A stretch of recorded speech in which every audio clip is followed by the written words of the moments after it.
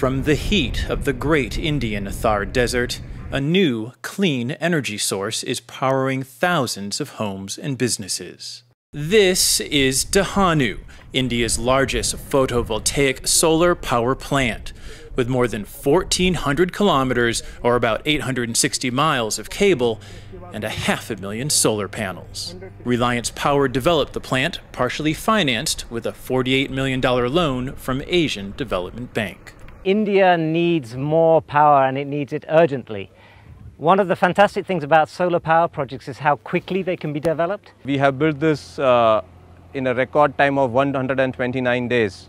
The project deploys 8,000 tons of steel, which is approximately equal to the steel which is used in Eiffel Tower. In the next 10 years or so, there's going to be a doubling in the need of power, and India needs to use all the resources available for generating that power, and solar is going to be one of those key ingredients. The project is going to be catering to the energy needs of nearly 75,000 households.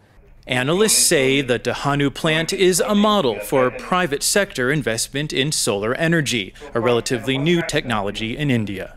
Indian government representatives at the Asia Solar Energy Forum in Jodhpur, India say investment in solar energy makes economic sense.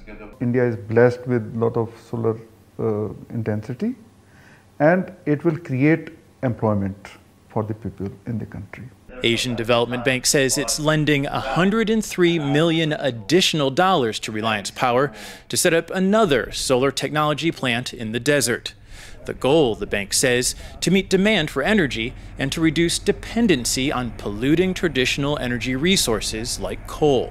Asia is one of the fastest growing economic regions in the world, and its carbon emissions are due to rise to almost 43% of total carbon emissions in the next few years.